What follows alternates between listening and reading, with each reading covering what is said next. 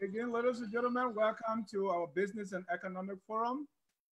This is where we discuss nothing but business and economics. Our topic today is about the LBDI and the Loita Partnership, Investment Partnership. This is part 2 of the show. We're going to still be examining that deal, whether it's good deal or bad deal for Liberia. Remember, we are coming from the backdrop of 62 out of 65 concession agreements signed during the Ellen administration were bogus. So here, another deal that has been signed. We're going to be examining it. We have our guest tonight, this afternoon, who's going to be looking at this deal, whether it's a good deal or bad deal. And we're going to be delving into it shortly. Just invite a friend, grab a cup of coffee, and let's discuss.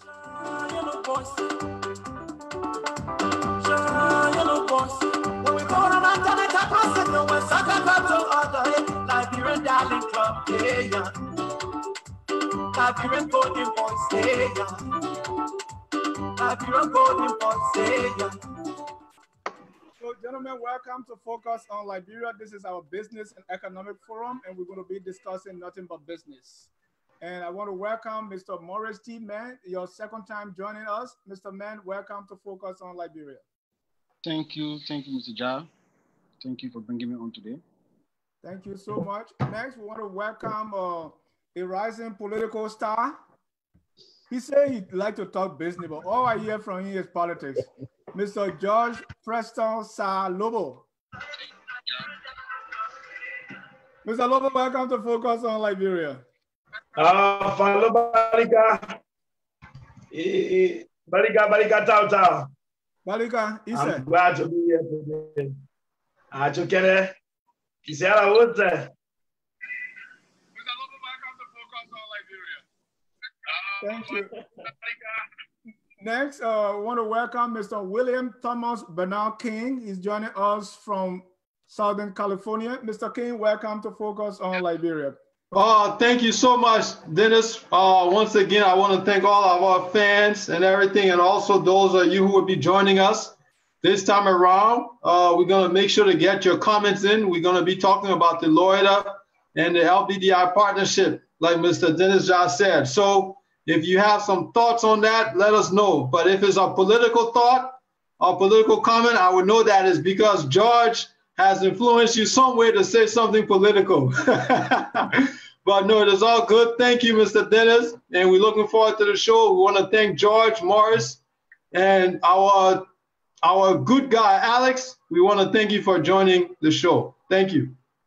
By the way, Mr. King is a big part of the forum. In fact, he's going to soon, very soon, be taking over from me. He's co-hosting this afternoon on this Business and Economic Forum. Next, we want to welcome the editor of the Business Economic Forum, Mr. Alex Chuchu Jones. Mr. Jones, welcome to Focus on Liberia.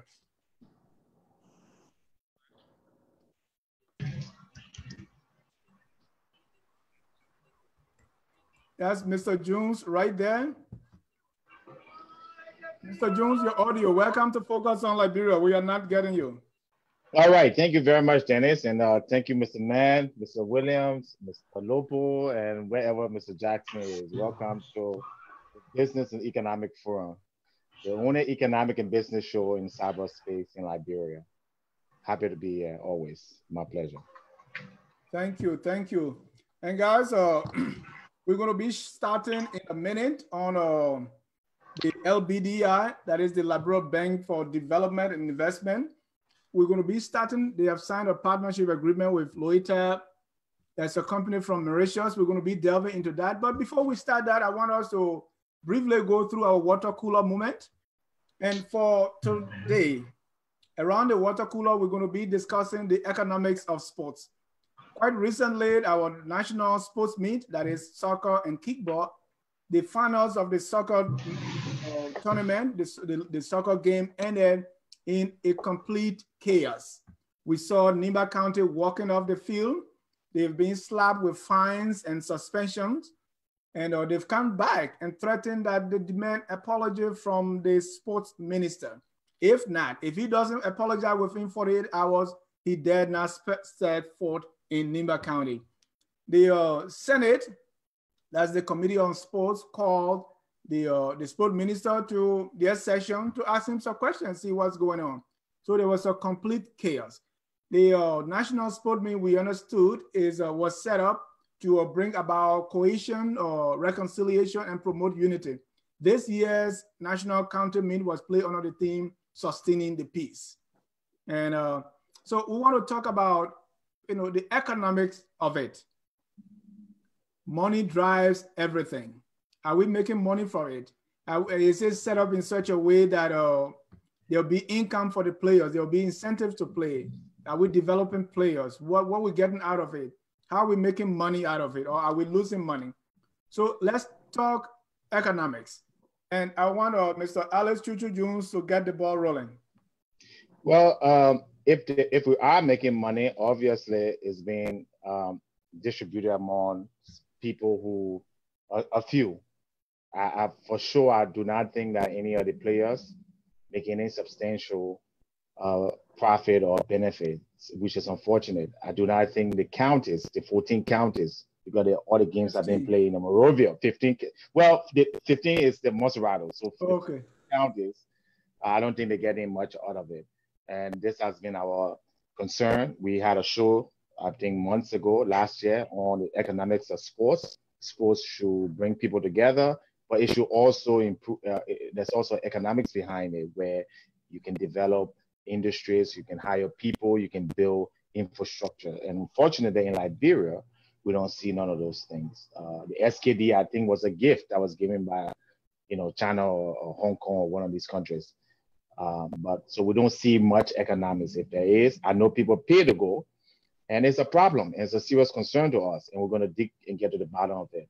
But it must benefit the people. It must benefit all of the counties.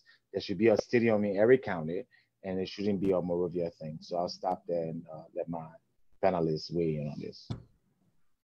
Oh, Mr. Mann, you are a business guy. Let's look at the business and economic side of the county meet, looking specifically at what just transpired. Maybe we are neglecting the business side. Your thoughts? Yeah, Mr. Jad, and for me, I strongly believe that sport is not only for entertainment. If you go on the global stage, football brings millions to economy, like Brazil and other countries. Football brings millions to economic growth in that country. But in our country, and I don't really see much being done in terms of and looking at the economic side of sport, of football in our country. I think people just see it like, oh yeah, we'll go on the field, and then at the end of the day, there's no check and balance. There's no process of transparency and accountability as to resources generated for the activity and how those resources are allotted to sport development in the country, to building sporting infrastructure around the country, improving the SKD. I saw the SKD, I saw the carpet grass, everything, all the carpet grass on the field is gone away. And it's sad, that country and how the resources generated from those activities are used. And since the Chinese gave us our sport stadium, we always go back to them for renovation. I don't know how this money are used. So I think there should be something like audit of sporting activity to ensure that resources collected and are used for the intended purpose, especially for sporting development.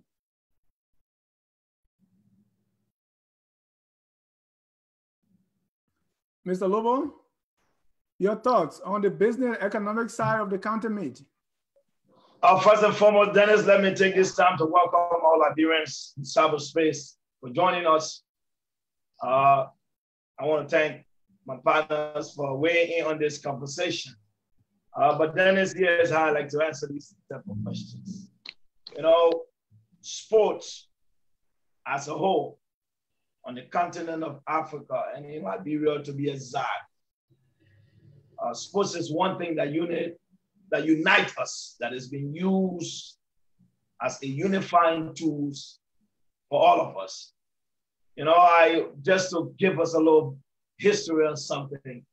I recall after World War III in Monrovia, after Lord had turned the port over to O'Neill, I recall when the display left complex and we went to SKD for the very first match.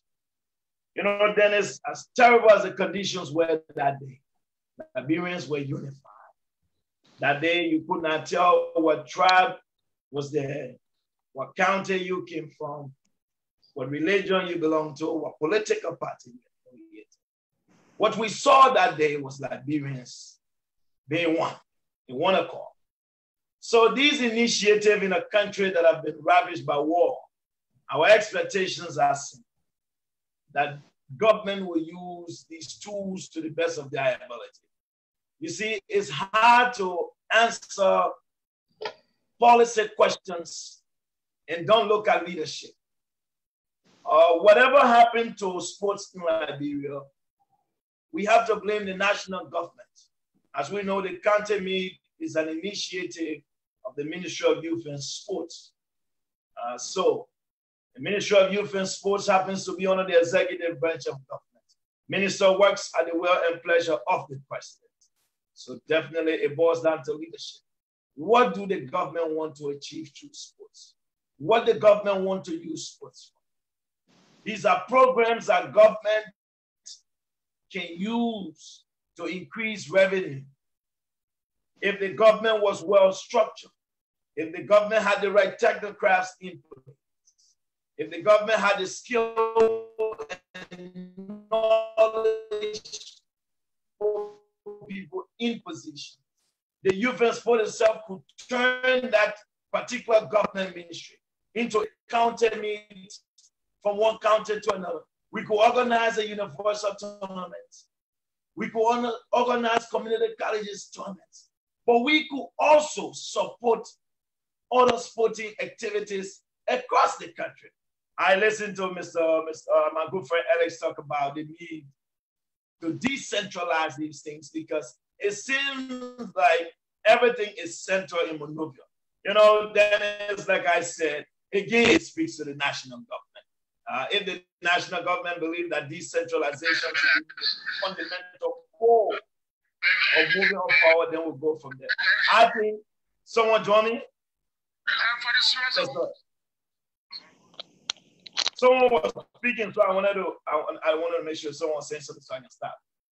Just go ahead and conclude. Okay. So Dennis, from a revenue perspective, I think other counties can argue that Monserrado benefit the most.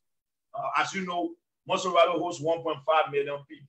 So obviously, SKD has a bigger capacity. But if we focus on decentralization, where government says, you know what, there's a need maybe to invest in building at least a 15,000 capacity stadiums in every county so that the county meet can be rotational, on a rotational basis. All the finals can always be playing Monserrado because at least this year, Monserrado hosts the county meet finals. Next year, Lofa, the following year, Bon, Nima, and so forth.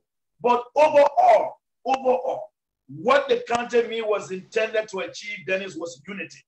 And it did not achieve its ultimate goal because what we saw at the end of the game was not a display of unity.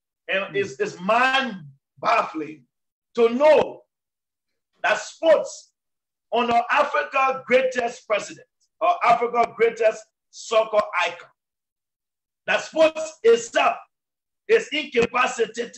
This itself is just, it's so revealing that the man who won the world best as a soccer legend, that under his leadership, the man who was known to be the unifier, that his government cannot host a tournament to unite the people. This is what the leadership should be concerned about. So I will stop there. Thank you. Let me go to William. And I'm one of those who do not believe that we can use the county meet to unite the country because that's competition. You want the other team to be dead so that you can win. So I don't see the unity. But let's come to the how do we make money? How does the country make money out of sport? What are some of the things that we need to inject so that we we focus or we generate revenue from the sport, even as we develop players and as we reconcile or as we sustain the teams through sports. Thank you, Dennis. I'll try to be real brief with this because I have a lot to say, being that growing up as a child who were from a family that was heavily Invisible 11, i.e., and me being that I was a Barrow fan, always would be the red shirt in the middle of the yellow seat. And I remember also that my mother was also at one point in time president or vice president of IE, along with my uncle, Mr. Bernard. So I remember the players coming, having camp at the house, going to different soccer games, football game, all around Liberia. Something that you brought up, Dennis, in terms of how can we commercialize or monetize our sport, soccer. I think there's a couple of things. One is using media as a weaponized tool, giving some of the players that are there on those teams, telling a story about their life. What that does is that builds and that anticipates and that brings curiosity about the players, who they are, where they came from, their background. And that's something that we see here in the U.S. We love basketball, but at the same time, when you look at the life of LeBron, Kobe Bryant, God rest his soul, Shaquille O'Neal, some of these guys, it's not just that we see them on the TV in the game. We have a chance to know a little bit about their lives. And as we're watching some of these things and is being shown on TV, what happens is that there's commercials. So there's companies that are going out and say, hey, you know what? I want to sponsor this team. I want to do certain things with these teams. So I think there's an opportunity there. What I think, to George Lobo's point, is that I think our government have to maybe look at this and see how they can create a more stronger or structured framework that makes it easier and that makes it palatable. Having the incident like this take place, which sometimes does happens, right? You get over passionate about something, but I'm more concerned with the idea that we have to have a healthy respect for authority. And we saw the game. I watched that play at the very end, and the referee had a good call. It was a good call. It was unfortunate. But sometimes we have to, as a people, learn that sports is about learning to live sometimes with decisions that we may not like. And so that's very important. To Morris' point, I remember when the playgrounds were being built during President Sirleaf's time, like the Nancy Doe playground that was being built and some of the other things that were being built. And it was just beautiful when they were done. Fast forward to 2014, I went back to Liberia and I was looking, and these things had no maintenance. It's as if in Liberia we love to build things, but we don't factor in maintenance budget. This is not just the playground. This is also the NEC, the National Election Commission. I was there when it was first completed. And when you go back to look at that, man, it's not a very pretty sight. So we have to look at these things in terms of building is good, but maintenance is also critical. And in terms of sports-wise, definitely football, we should look to build stadiums. Maybe that's something that the private sector can kind of engage in if the government enables them to. But yeah, sports is a unity. I mean, Lakers, Clippers, we don't like it. One team loses the beat, but we have something commonality that we can talk about. And I think then there's somebody is going to come and they're going to say that you're accusing us that sports because you used the term dead. You want the other team to be dead. So you might want to clarify that so people don't think that you're trying to incite something bigger. Okay, I'll clarify. That doesn't mean that you take gun, but Here's the thing, and Alex, I hope you got your audio. Yeah, I'm good. Oh, okay. Yeah, I'm good. Yeah. Right. So There's here's noise in the background a lot. here, what do we see when sports come in, like the Super Bowl now?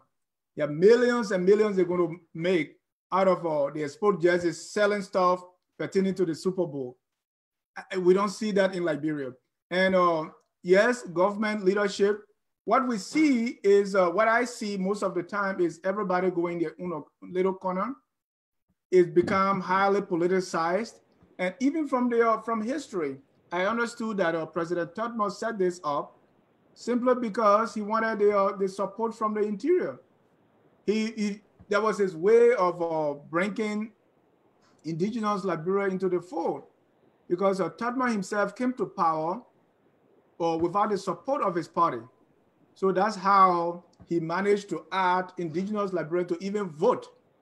So part of the plan was to even do this also through sports, so that it will come and basically for entertainment. And for the years that follow, what we saw of sports were not good.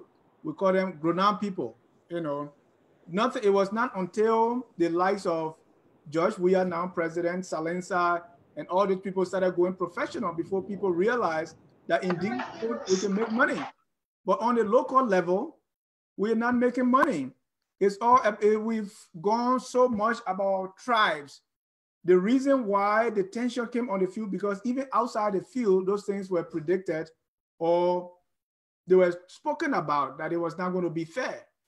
But I think we focus all on these things because the economic side is completely missing. Alex, let me give something here to today's officer Dennis real quick on this, on the issue of the economic side.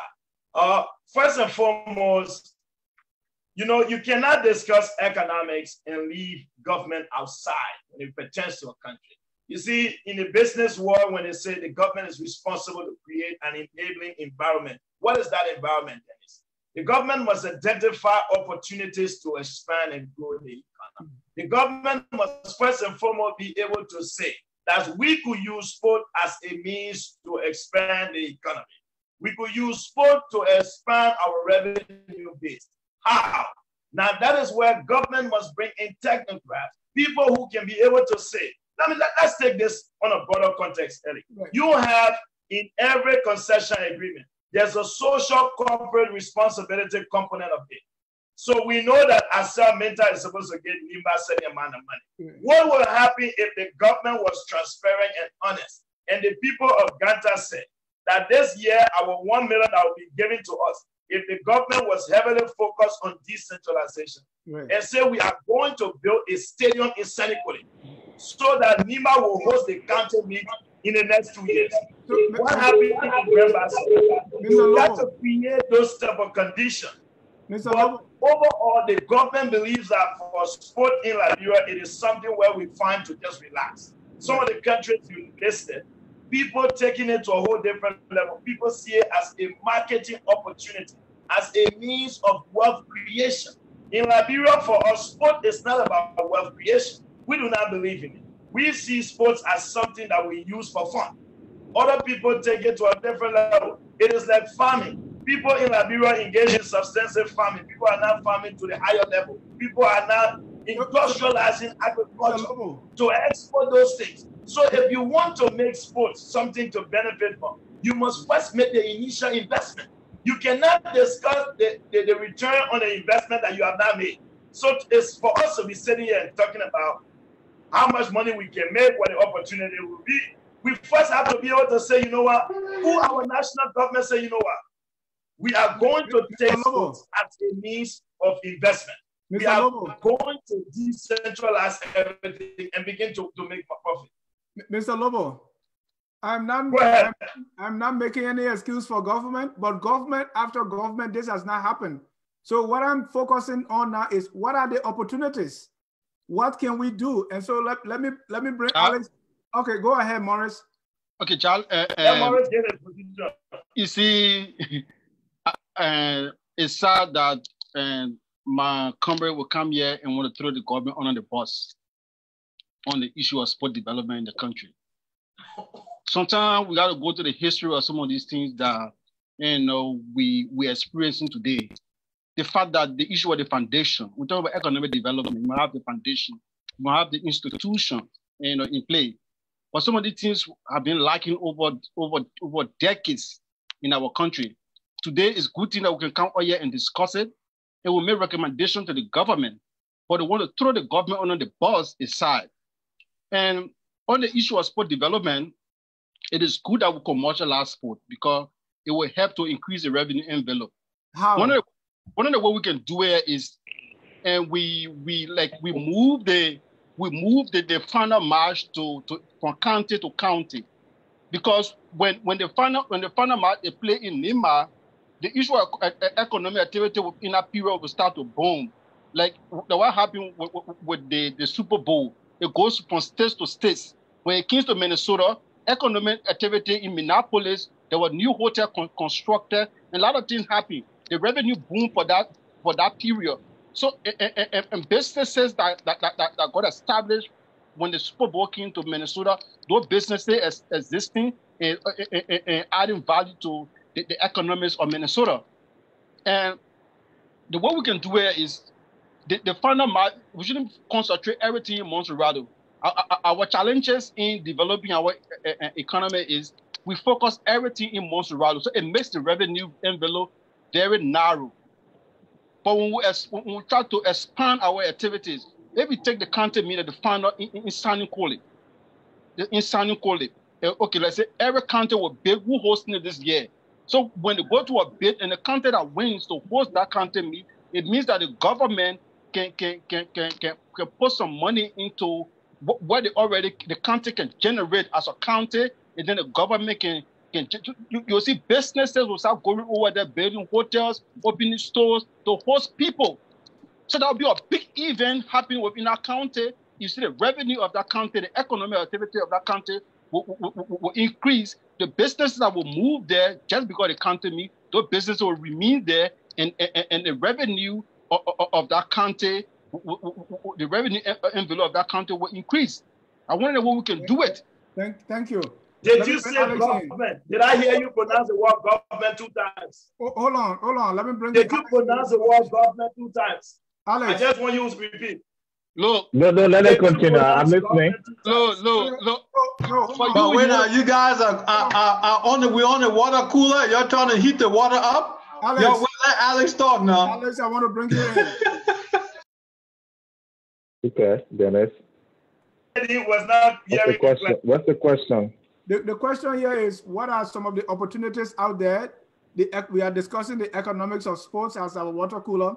How can we make money from the counter meet?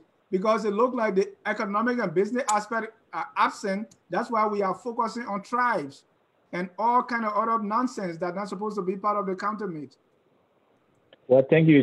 You just used my most frequent word, nonsense, and that's what's going on in Liberia. That's what's going on in Liberia. We say we have economic policy, and the major thing that, first of all, you have over 50% of Liberians under the age of 50 years old. Okay, so you have a very young population that are heavily involved in sports, enthusiasts, and yet the most viable way in order to encourage these young people and to generate economic activity would be through sports, especially counties, inter-county leagues and sports teams. And instead of that, we go to the World Bank with a bowl and begging for money. We go to the IMF and begging for money. And then I will hear my brother, Mr. Samuel Jackson, talking about how smart and how brilliant we are. It sounds like stupidity to me, because every county in Liberia should have a stadium.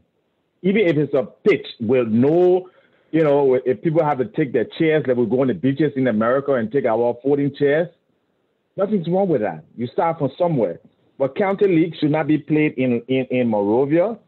And county league should be about the economic development of the people and the players. So when you bring it into where it's a political thing, like you said, Todmore and now Weah, and I expect better from Mr. Weah because he's a sports enthusiast. He's a player. Okay, maybe Ellen, I would say, she's behind the times and, she's not caught up with current events. But for George Weah, I would expect that when you saw in Europe, in France, with a different team, Marseille, PSG, that the first thing on his agenda would be, you know what? Let's have a diversified league. Let me work hard to put a team in every county. That can generate tens of millions of dollars. And you can use those same stadiums for concerts. You can use it for political rallies for those people who like politics. And you can employ people. So why is it that, I really don't get it when we talk about economics and finance in Liberia context. Because basically what we're talking about is politics. I mean, this is an easy common thing. Nobody disagrees that people should invest in sports in Liberia. Nobody disagrees that every county should have a stadium or the game should be rotated. So what's there to discuss? I mean, it's just foolishness to me that, that we can't, facet the common sense to say this is something that we can benefit on. And that's all the government, including the current one. And so what's the excuse? I hope they'll be able to explain themselves, but, it's just frustrating that the most basic thing, if Liberia had a sports team in at least every region, not in every county, but let's say we have 4 sports teams, okay? Southeastern, Northern, Western, and the Eastern portion, and teams can move and play against each other. We're all just predicating it on county, because when you bring county, I agree with you, Dennis, you bring tribalism. In America, anybody can be a team. I live in Florida, but my team could be LA Clippers or Detroit Pistons. But in Liberia, you put it on a county, you put it on a it's more of a tribalistic thing. And that's not what sports is meant to be. And like I said, I would expect the George Weah administration of all administration to lead the way in that. And it's disgraceful that so far they had no plan on the table as of today to say we're going to diversify sports and we're going to use it to help our young people get jobs. We're going to use it to help our young people, showcase their talents to the world. We're going to use it to develop the different counties. And instead of that, we went into IMF. We went into, we're traveling to wherever. France. France has teams in every region. The Premier League, the European League that we saw, Spain, all these countries. So why Liberia cannot do that? If a government cannot do that, it loses, to me, the essence of even being government, because the point of being government is to solve problems. And this is a problem that's already solvable, and you can't even do that. Right. And Mr. Lobo, they say every government is a representation of us. Even we as a people. That's not how we are thinking. I know you put all the burden on the government to do it, but take Sino County, for instance. What are we doing to support our team and sustain it to the other county meet? No, Dennis. Mm-hmm. Dennis, here's why you got to understand when I talk about government, right? If you talk about Sino County, if we put a structure in place, right? For example, one of the reasons that when Ellen brought up the county development fund component of the budget, that was something that I appreciated highly. No, I don't appreciate that at all. No, but now let me finish my position. I just want to get before I forget, but that's another discussion. Because the whole idea of the county development fund was just dividing money. We are not discussing what happened to it. We'll get to that. Let me finish now.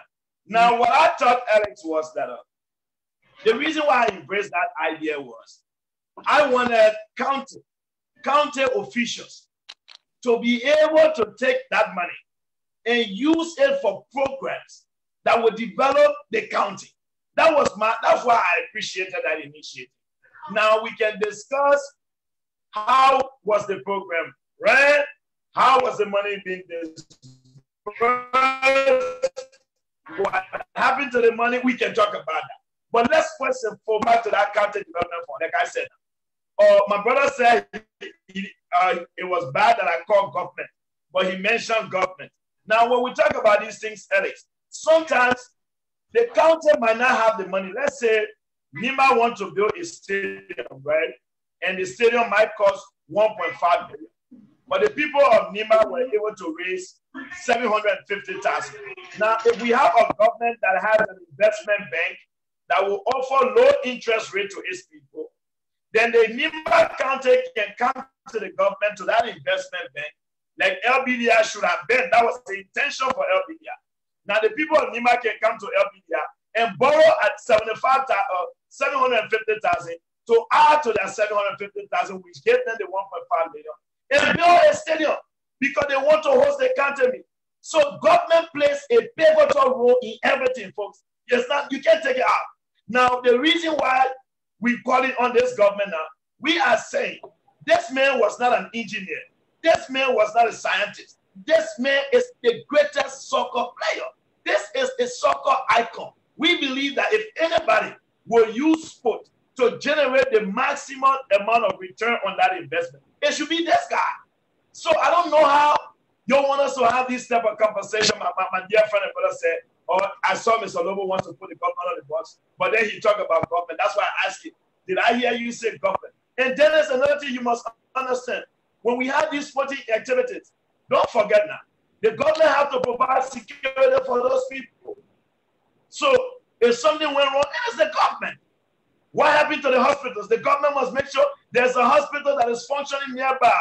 If something happened to somebody, they can take the person there. So the condition for these things to happen, the government plays a pivotal role. But overall, we first need a government that is ready, that understands and sees it as an opportunity and sees it as a means of generating revenue, and then they can invest in it.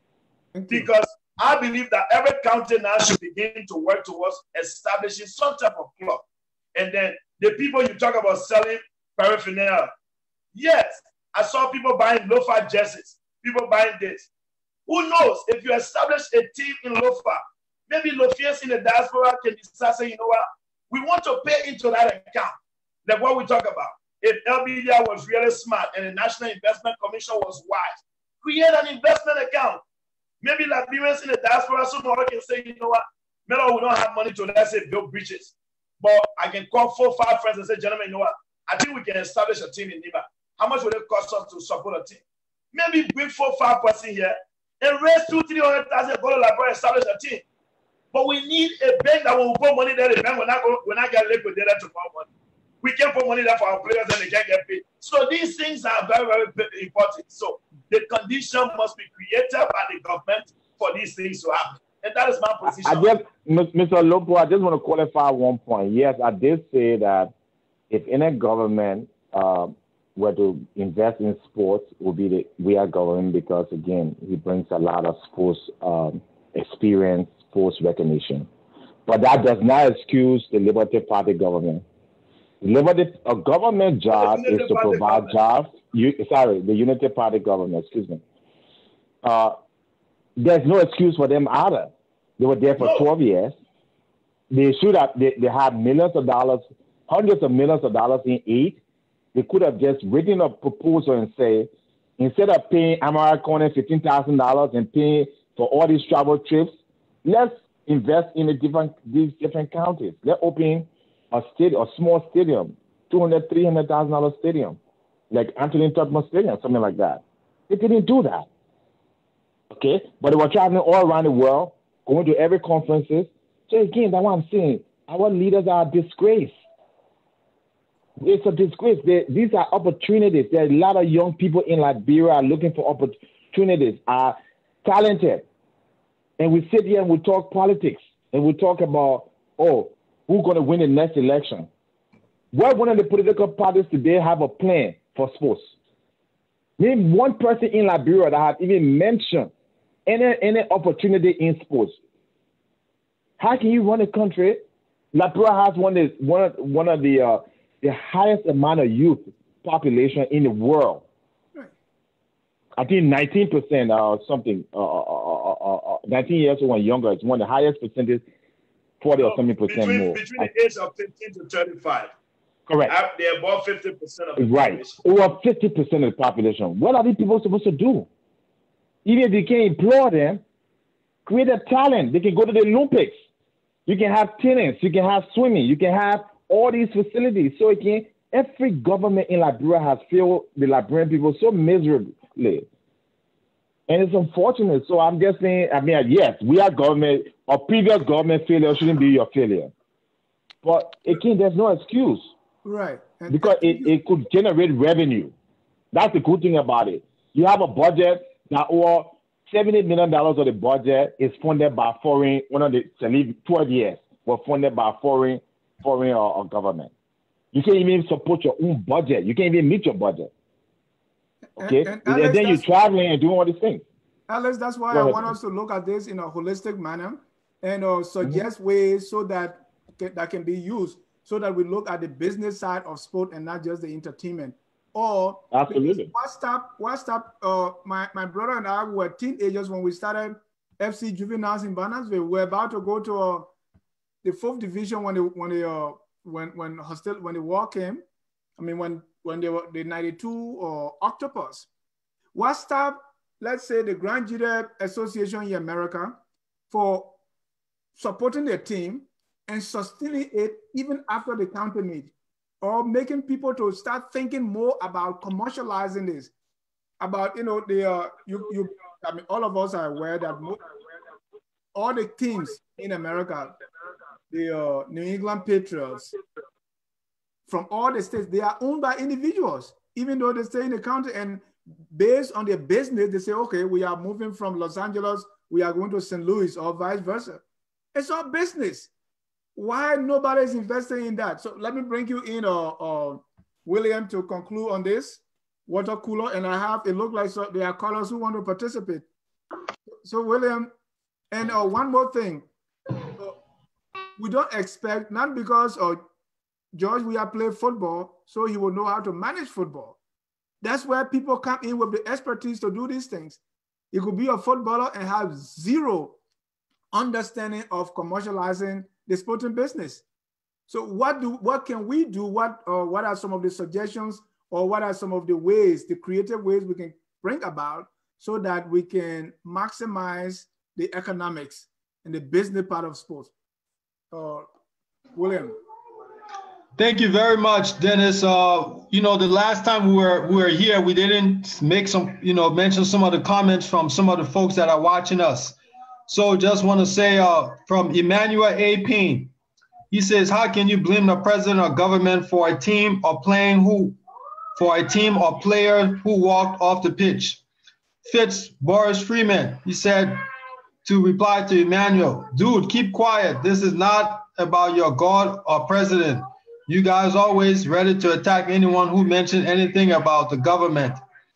Further down, we also have Abraham Malobe. He says, I believe this is a great start for Liberia and all Liberians. Every good thing must start from somewhere, and every good thing will have its up and down. Liberians need to come together and learn how to build upon what we have in Liberia.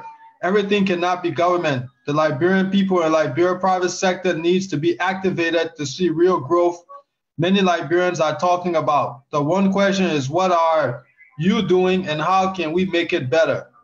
Good, thank you. Another one, Wilma Payne said, thank God for the first time I am hearing from a seditian.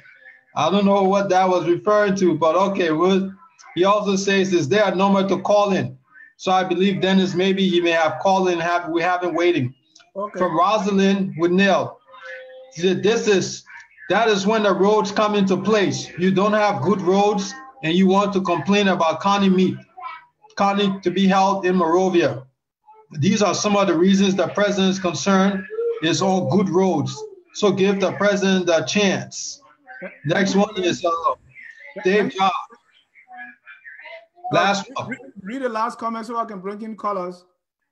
Okay, the last one. Montserrato can host since it has the population and facilities that has been a financial benefit over the years. That requires proper management and depoliticized. I think he meant depoliticization. What about sharing the revenue after the tournament? So that was Dave Ja comment. So go ahead, Dennis. For those who didn't catch, we'll catch you again another time. Let's get a couple of callers, then we're going to move to our topic of the day because the water is hot. We can't call that thing water cooler moment anymore. So we have a caller on the line. We didn't want you guys to be part of our water cooler, but you're in here already. So Stanley George, go ahead. Your question or comment? Thank you very much for the invite anyway. You know, I get sick sometimes when we were sitting in this country, in America or whatever part of the world, and we try to blame the government on every aspect of the country's development, the economy, and everything. But here is the whole issue. We all here in America, the great UPS today that a lot of Americans work for, immigrants, is started by just a private citizen, 1907. A 19 years old boy used 100 United States dollars. He borrowed it from his friend, 100 United States dollars. Because at the time he was a messenger boy, carry milk around. When the need, when they increased, when they started to increase and they needed more people to work in that area, he decided to borrow 100 United States dollars from his friend. And today you have a multi-million-dollar company for a 19-year-old boy. But we were sick in the country and we want to blame the government for everything, for creating a job, for putting food on our table, for buying everything for us in the house, with everything for us. Why are we doing this to ourselves? Dennis, we have the best brains. We have the money. Dennis, can you keep that call on the line? I think he makes a very good point. And can we engage him a little bit? He's talking economics. So I have a question for him. Stanley, are you there? Yeah, I'm here. Yeah, okay. What you are saying is interesting. So we have questions for you. The first question is, people are talking about the government creating the environment so that a 19-year-old boy can be able to start his own business. Is the environment that they are talking about, is it good enough for business? Okay, I will say this. When this president took over, he invited the diaspora Liberians who want to help in the government to create business or to be able to help the economy. How many of those are diaspora Liberians took that opportunity? Mr. George, I don't want us to focus on any specific president before we get sidetracked. Is the thank you. All right, thank you. Anyway, is the enabling environment being created? That's the role of the government. I want to start my business. Yes, I would say yes. My hometown, Dudwick, and how can I get there when the road is cut off? So he just said yes, Dennis. He said yes. So let the people answer. The man said the government, the government have created the environment. So Stanley, go ahead. Okay. Is there any question, or I have not yet answered this question? Two questions I have. First of all, again, do you support this current government? What is your political affiliation? Okay, I support the present government as a citizen of Liberia. Okay, well, what's the next question? No, that's fine. Because again, I think it's clear. I mean, we have to disclose where our political views are. All right. Secondly, your contention or your point is that Liberians should be the one to lead business, like the 19-year-old boy, like Steve Jobs, like all these entrepreneurs in America. And I totally agree with you. But in 1903 in America had one of the biggest boom. That was coming out of the 1890s economic reform in America. In fact, that boom lasted by the government, through grants, through programs. That was when Henry Ford started. The same time Henry Ford started the Ford Motor Company, which most of it was given, most of the technology and the grants were given by the government to build the industry, the car industry in America, because Europe already had a car industry. So again, we're not saying here that the government should shoulder all of the burdens. Okay, what we're saying that the government has to provide an environment, an economic environment. Currently in Liberia, the interest rate is above 14%. Okay, if you study economics or finance, it's impossible. If that 14-year-old boy was in Africa, he would not be able to survive and build UPS to what it is. because the rate would be too high. So what government do in these countries, they give low interest rates, right, through the central bank to people who want to invest in business and hire people. It's called tax breaks. So our government doesn't do any of that. I have tried to start business in Liberia, and many other people have tried to start business in Liberia. It's more difficult because you're paying a very high interest rate. The currency is not stable, all right? And the government provides no grant. Show me one grant that a real government has issued for people who want to start business, and I will agree with you 100%. So please tell me what's the grant, right, for business, for people who want to invest in sports in Liberia that the real government over the last 2 years has made available. So yeah, I'll stop there and let you answer those questions. Or are you saying sport, or are you saying where in the government near the health and safety environment? Okay, so specifically we're talking about sports today. Okay. So I was saying. Okay. You see. Okay. Sports, you see. I will even expand that where if I wanted to open a business, let me just finish my question, then you can answer. So you understand my total question. Yeah. Okay. Stanley, go ahead.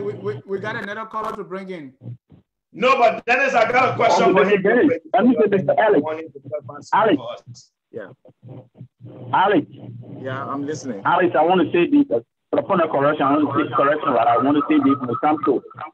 What I was speaking on is specific on this guy that created as UPS. He did not. He never went to get any grant from any government or any bank. He took the money from a friend.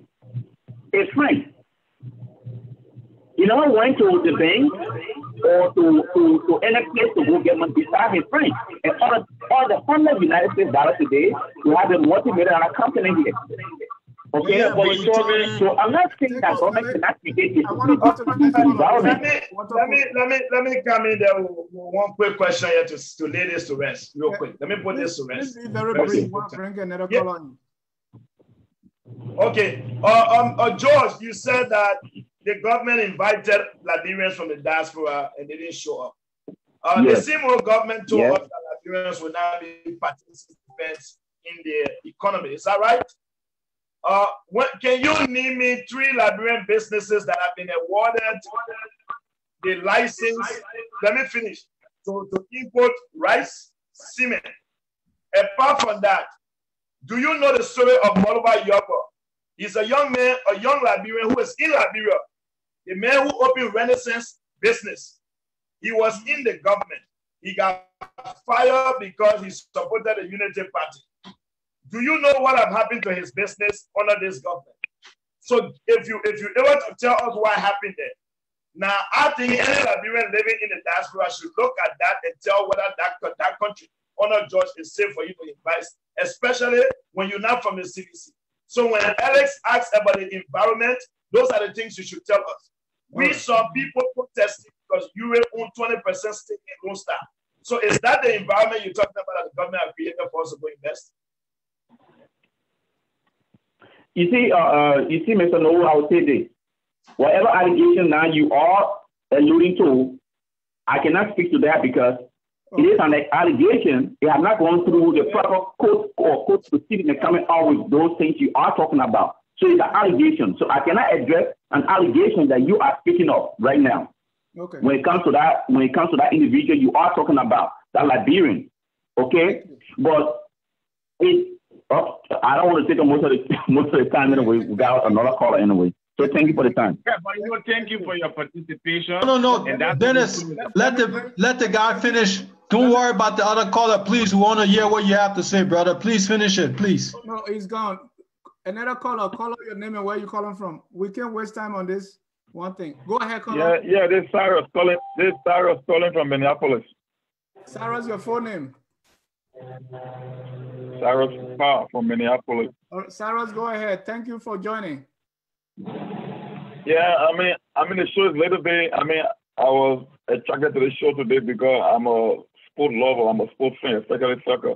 I grew up playing soccer, and my brother Alex made a very important point on this issue. I mean, just because something is an opportunity, it's not a guarantee that it's going to belong. I mean, soccer poses a huge potential revenue-wise.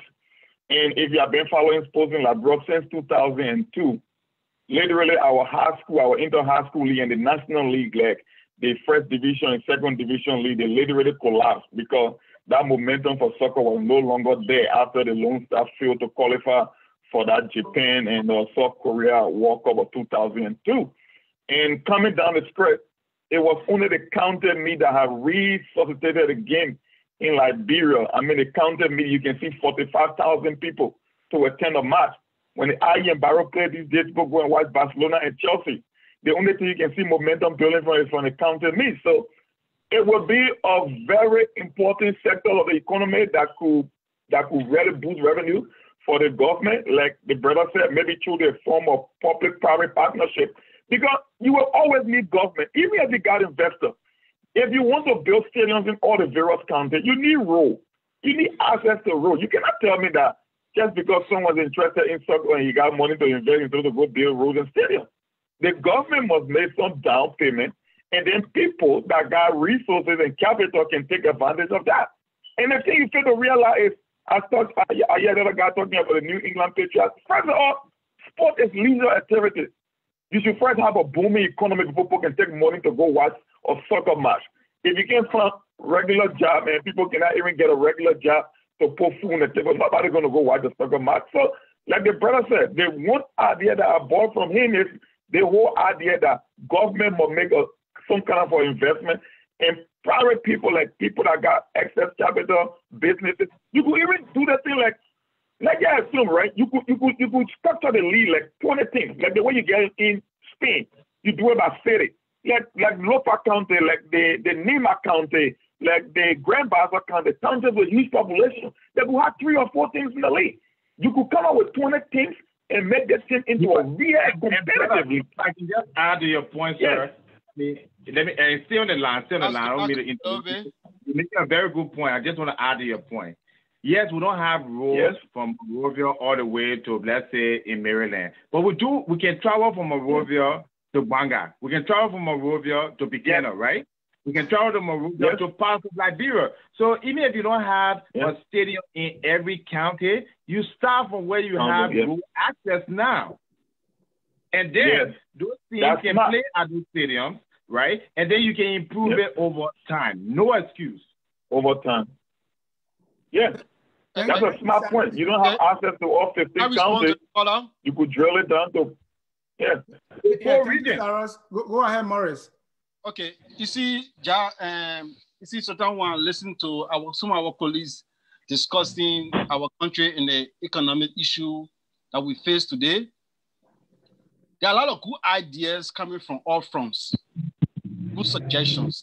But let's scale down on the issue of government priorities, considering the current economic status of our country. The fact that there are a lot of economic issues that were not put in place from the inception and of the formation of a country. We left a lot of things undone. Today, we are demanding too much, and the revenue is little. The revenue envelope is little. So those ideas are good, but we look at it. When we're trying to look at government priorities. Some of those ideas are long range and proposals. It's not even in the first 2, 3, or even second 10 of George. Why do you think the long? It's just a question. I mean, this is a discussion forum. So I mean, I'm asking. Well, let me respond to this real quick. We can't let this go on. We will not let this go on. Let me respond to this. But you can't cut me off. You can't cut me off. Are you flat? Yeah, hold on, guys. Go ahead. Understand? Because for every plan, it has cost variables. You say something today, you want this to happen, it has cost variables. That's true. So then look at what's the source of income. That's true. Liberia have a budget of under $500 million. Yes. And if you do analysis of our budget from 2005, when the first election, after the war to today, our budget, if you look at our budget, almost 60% of our budget goes on salaries and benefits. Those are constraints. So, what is the plan? The plan here is the first priority is first thing we should look at. No, I mean the plan for sports. What's the sport plan? Dennis. I come in now. Dennis, let me make this clear to my brother. You can have the best sport plan. You can have the best sport plan. But then look at how do you roll out that plan within the government priorities? How do you roll out that plan? Okay, understood. How? Okay, I can tell you how. You okay, want to tell let you me respond. Alice, can I respond to him real quick? Let me respond to him real quick. What the government is doing, the government try to expand the economy through road network.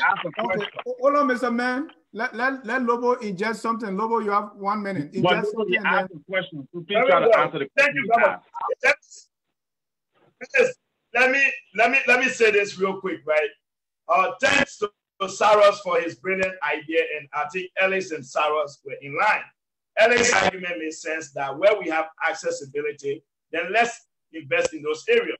Now, I listened to my dear brother trying to tell us that the reason why these things can't happen is because the government is under constraint, which of course, that is not the fact.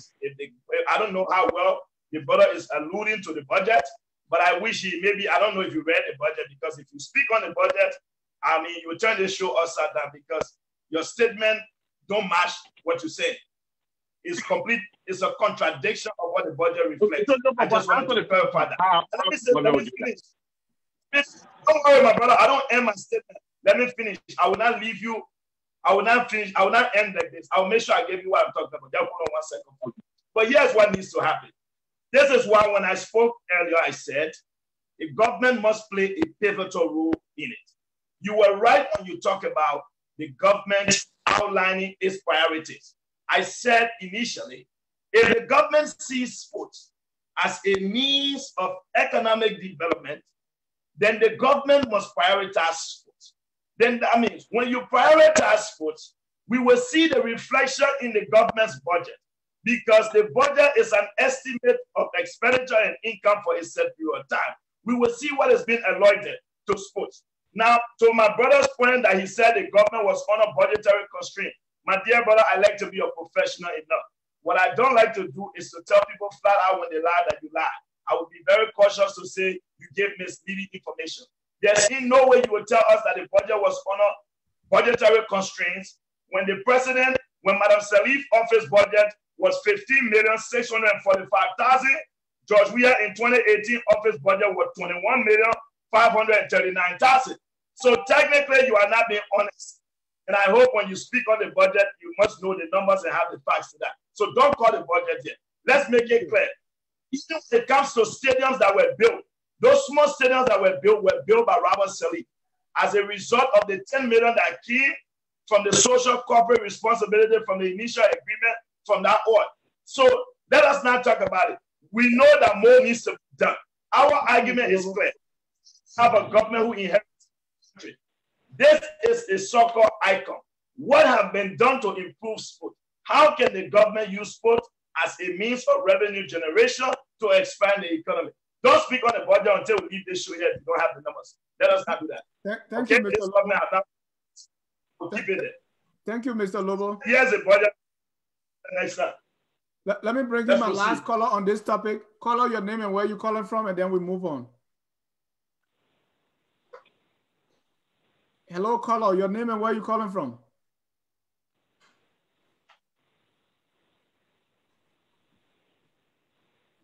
William, I want you to conclude on the topic, and then we move on to our main topic for the day. Thank you. Gentlemen, listen, this is very, very interesting, because on one side of the fence, we have the heart for Liberia. We want to see Liberia improve. And we see that right now, our current administration, they're going out to try to build roads to do certain things. And then also on the other end, we see that, we need investment capital. So at the end of the day, which brings us to Loida and the partnership with LBDI, which is something that is very important that I want to talk about. Now, Loida is in Liberia, and they're going to pretty much be operating a business unit. They're going to be operating as a business unit at LBDI. So what that means is that one of LBDI main goal is to look at how can there be private movement of capital into the Liberian sector, and then also how can the system run a little bit more efficiently. Because Loida, what they do a few things. Number one, they help you raise money for your country for different projects. They help to package certain projects to make sure that it's feasible.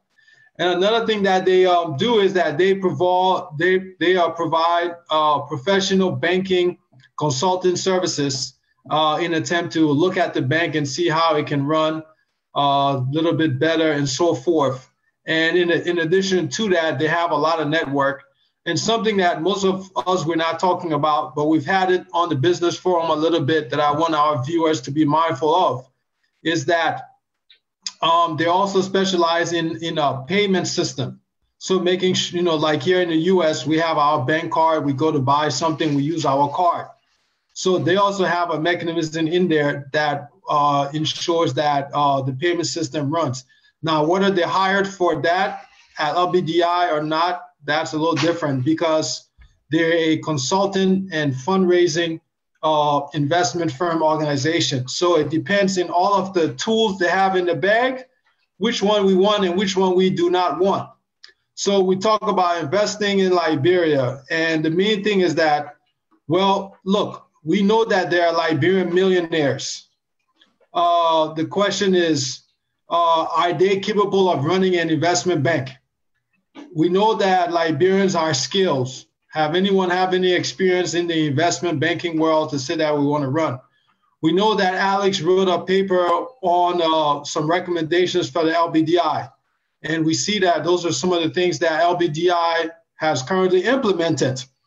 So the question is, well, they took the idea and they implemented it with a company that is not Liberian. How does that make you feel? Now, to George, one of the things that would be interesting as we speak and as we look at all of these things going on is, why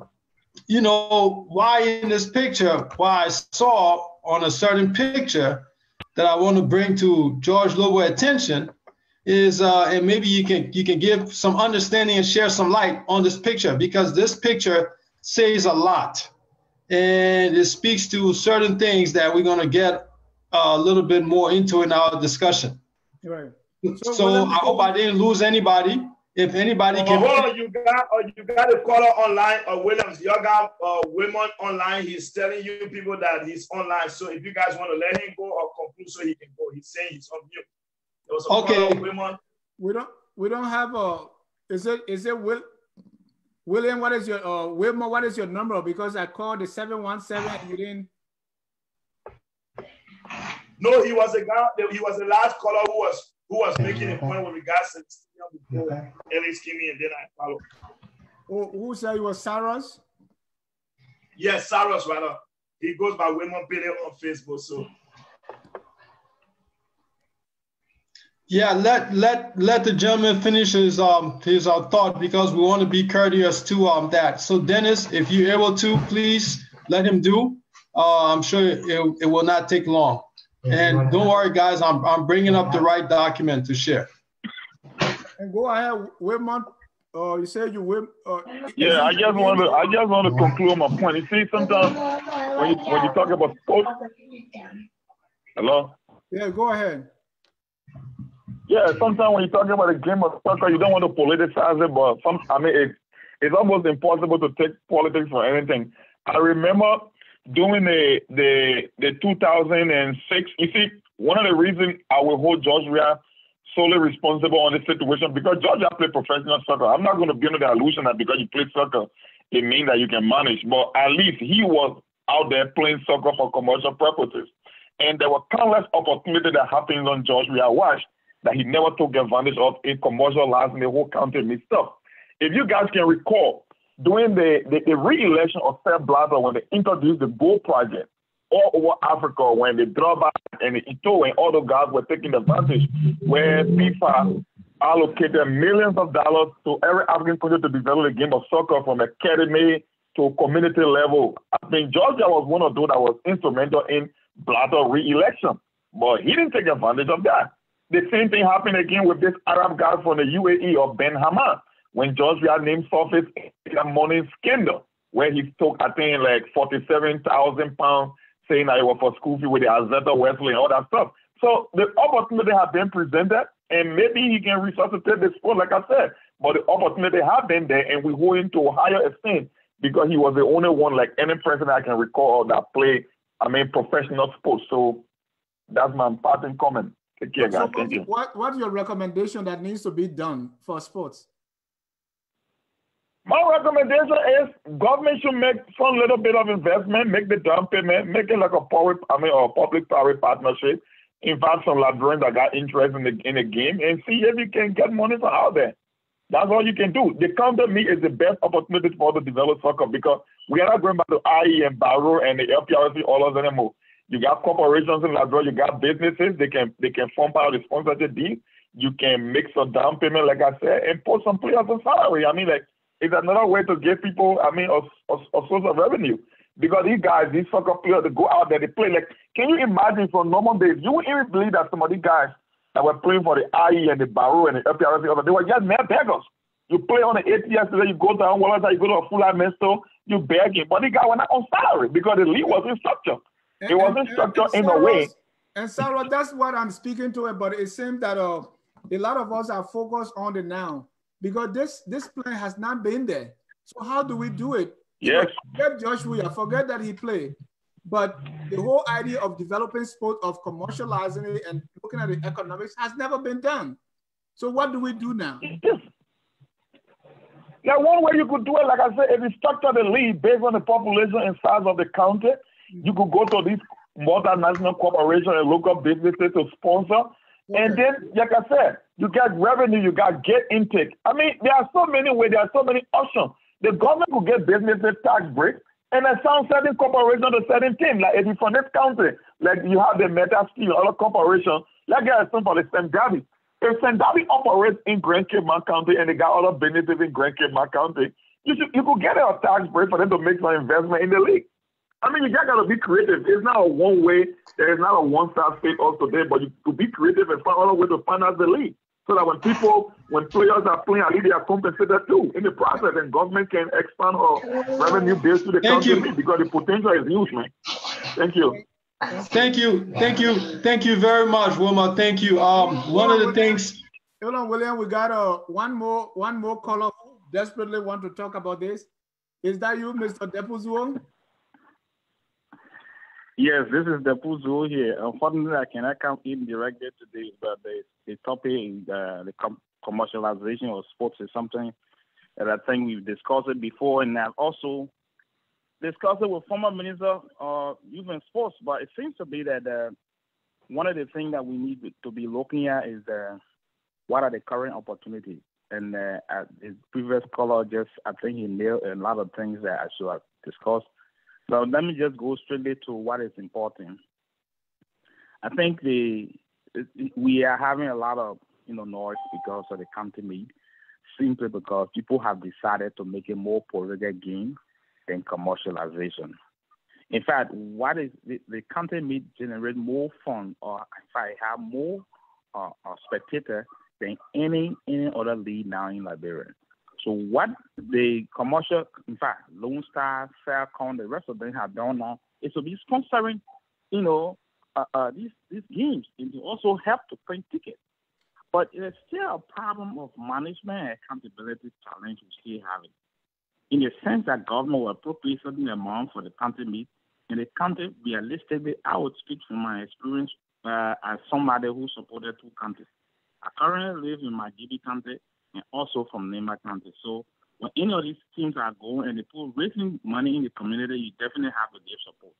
And the citizens, I would tell you that the citizens can raise more money for the soccer team and the county management can go ahead and raise more money. And these money are not actually accounted for.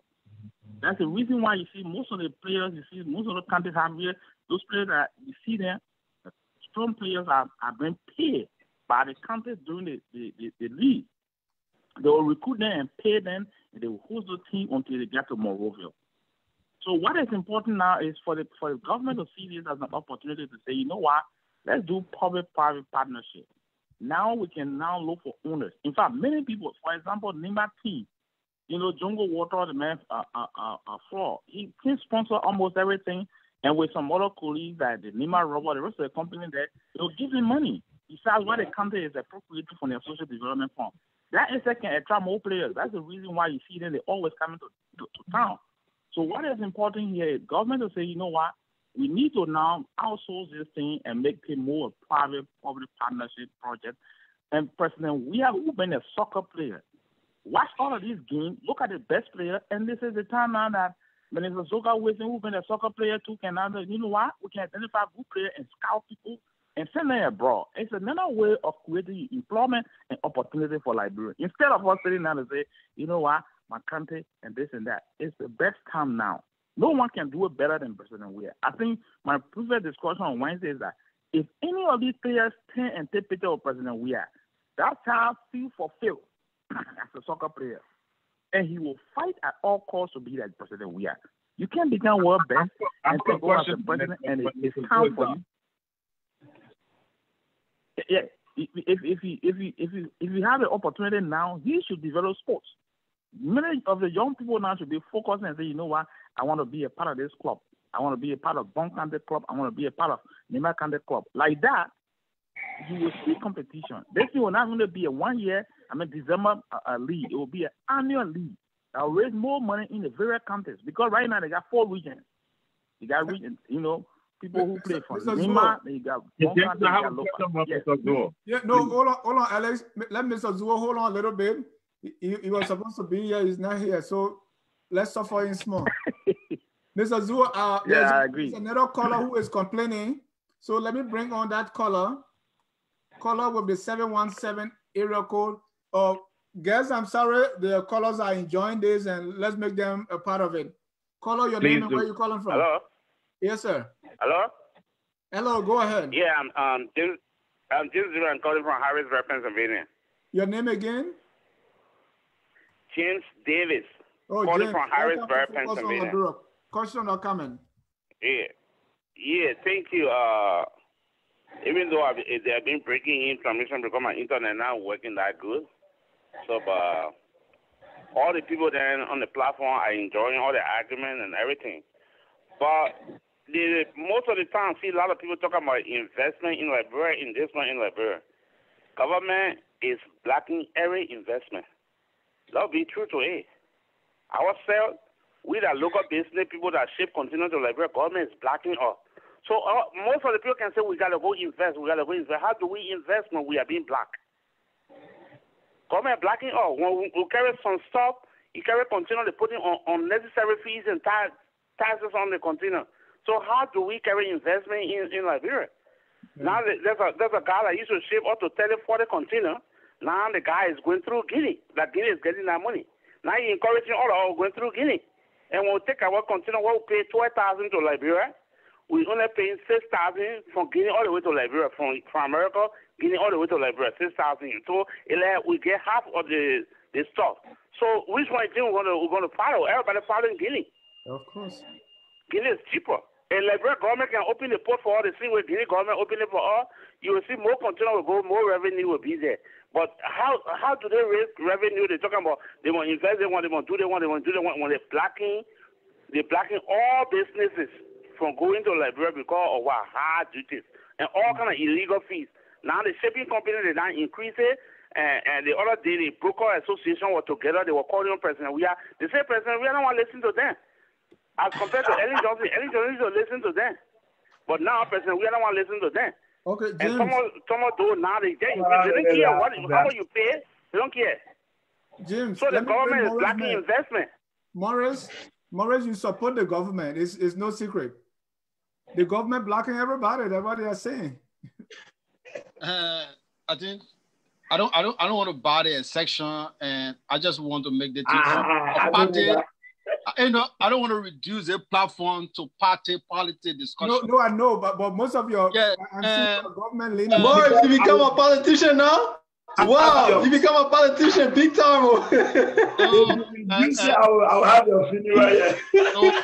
So, you know, I want us to look at it from a professional standpoint. Why in the way it is.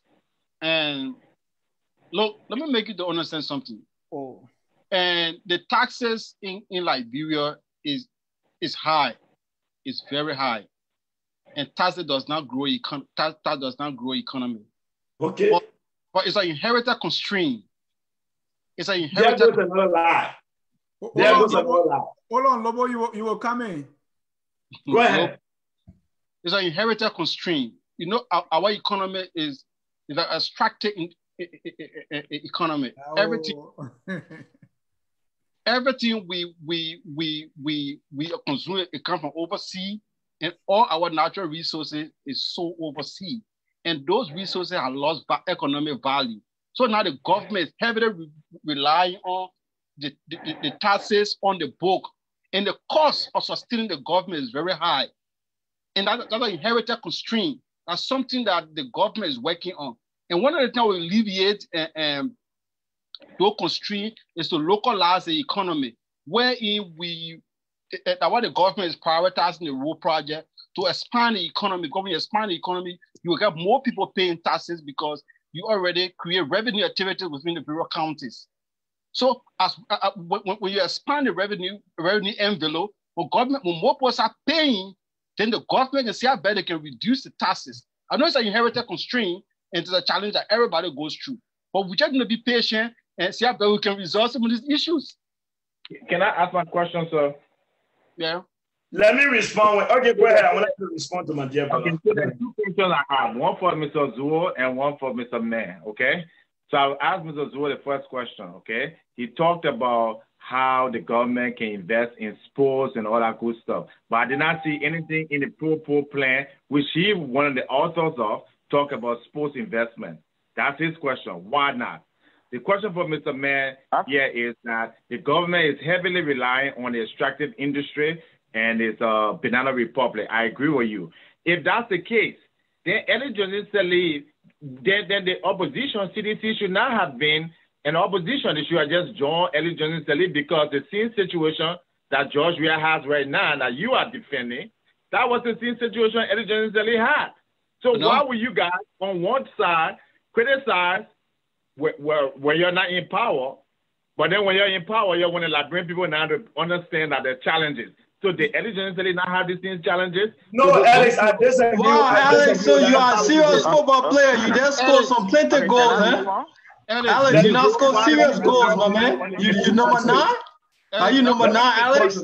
Can I respond to Ellis? Can I respond to Ellis? No, let's go to Mr. Zuo first. So he put the Popo plan. The Popo plan is supposed to be a roadmap for development growth in Liberia. I read the Popo plan. I did not see one line in it for football and sports in Liberia. So this is one of the authors of the Popo plan. So could you tell me why not? Okay, I will answer all 2 questions before I leave, though. This is the pool. Alex, the plan as always, I know I'm in a position, and I don't want to appear as advocate or someone who defend the government.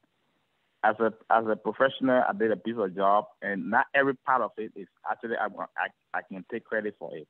But the thing about it is that there's youth development program, including soccer, technical, vocational, everything included in the plan. In the plan, what page? What page? You don't expect go to youth development. So be on pillar 1. It's pillar 1. On pillar 1. Hold on. Go keep going. Let me talk. I'll go there for you. Don't worry. I'm coming. Lobo, you can go there. Youth development. So youth development encompasses sports, technical, vocational, everything. You don't expect the plan to be detailing country meet and this and that. Why not? It's economic. And I take exception to that, sir. I will give you a chance to dialogue. I will give you the chance. Am I not going to be protected? Let me clarify my question. Can I speak? I was supposed to respond, Alex. I promise. Am I not protected to respond? Hello?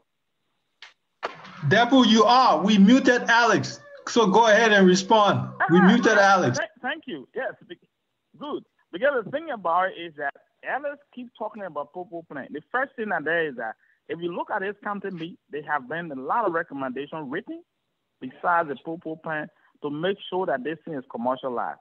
One of the best opportunities that is there is to see one of the youth development, which includes the sports and TVET program, is to ensure that it's decentralized, that you have a talent that will be coming from various countries. One thing that is there clearly, we have discussed it with ministers themselves, is that you have a government appropriation made for county needs. Instead of this money, your bank kept in a budget and be giving it to county and they go and do all their preparation, which is not even sufficient. The best thing to do is to ensure that, okay, this money should be given to a private venture or public-private partnership, individual or banks or institutions that have like orders. LPRC got orders, but it's not functional because they don't have money. But you need to give it an individual that manage it very well and make sure that these teams are stronger, are prepared, and come to town. And the players will be in a position, every game they will have to give commission and actually salary for players throughout the year. It's more an investment. It's real incentive for continuity as well. So it's not something that you have to say because of Popo. That's what I'm saying, that even right now as we speak, President Weah is in the best position, and Minister Zoga Wilson can use their experience. For me, I can say that because I know for the well that as a winter came to Liberia just to see President Weah. If you have a county meet and you have a finalist coming up and you bring international experts. Well, that's not a question I asked you, Mr. Moderator. I asked the mayor specifically. Automatically, you have opportunity to fetch our players to make money out of that. I think you're going. Let me bring this in house. Mr. Moderator. I asked the mayor a specific question. Williams, can I speak on this issue? Okay, we are playing. I want to clarify. Yeah, but we are playing hardball here, George. So what's going on is that Alex asked two questions. Alex asked two questions. So please wait, gentlemen. Let's get orders. Let's get order. Alex, please repeat your question. Please repeat your question for Depu. Okay. No, he already answered the question. He agrees with me that in the Popo plan, there was nothing allocated for sports economics. He talks about youth and sports.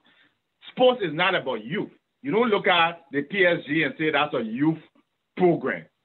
So first of all, these people collected money from the government, Liberian people, to write a plan for development. And the number one thing in the country that could spark economic development, they did not even mention it. So thank you for your answer. Let me go to the next gentleman, Mr. Mann.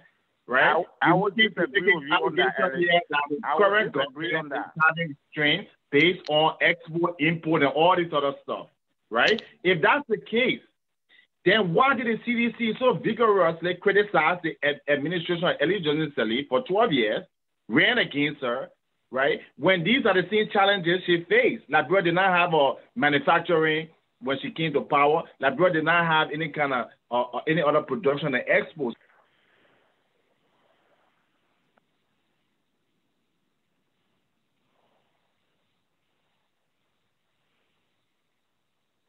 Morris, go ahead, answer the question. Morris. Okay, Ellis, and the economic scenarios between the Ellen administration and the Weah's administration is extremely different. Under the Ellen's administration, there were foreign direct investment in the country. There were a lot of resources pulled into the country. So those resources that came in the country as a result of foreign direct investment and other international organizations operating in the country at the time conceived the constraint.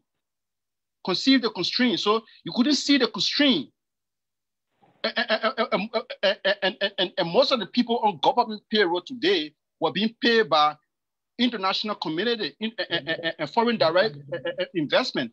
So now those resources are no longer coming. So it creates the financing gap All right, let me save this whole conversation. Let me put this together. George, let the man land. Let the man land. Then you may agree to disagree. But let the man land. Let him land, George. Let him land. People in a confined to the country. Yes, I'm saying. I'm saying those constraints were conceived because we have huge foreign direct investment in the country. We have other funds coming in the country by international organizations, the UN, and other international partners were operating in the country. And most of the people operating or placed on government payroll today were paid by outsider. Thank you. So those constraint was not visible. Now those resources are no longer around. So the constraint now is visible. Can I respond to his answer? No, let me take this on I asked a question, he answered the question. I should have a chance to respond to the answer, then I will turn over to you. Is that fair enough? Go ahead. I don't want to drag that into party policy. Let's discuss it as a professionals. Go ahead. I want to listen to this show. Don't drag it into party politics. Okay, can I be protected? Discuss as a professional. All right. So, Eddie Johnson-Sirleaf went out there and she procured foreign investment. She went out there and she was able to convince the international community to give Liberia money. She did the job. Why George can do the same thing? Why he went to France? He went to Saudi Arabia. Why can't he go to America, France, the UN, and make the same case that Eddie Johnson made so that Liberia can get assistance? Why not? Is he incompetent to do that? Do the people don't like him? Do they not think that he's qualified? Eddie Johnson is? So I agree with you that Eddie Johnson really got a lot of assistance, but it didn't come down like Nana. She went out there and she advocated for it. George Weah said he was a better, well-known spokesperson. He was more appealing. Why can't he go out there and get $100 million? Why can't he go out there and get a peacekeeping forces and say, look, our country is still at a critical spot. We still need this help. And why can't he convince the international community? Berlusconi, Italy, why can't he use his office to do that? He just can't. Is it not? Ellis, why attracted the foreign direct investment in the country? Because of responsible opposition. When you have responsible opposition, people see the environment created to invest. But if you have an opposition that is creating chaos, Morris is saying, wow, Morris, that's a low blow. That's a low blow. What you're saying is that because the people are protesting, so the people are running away from investing? Yes.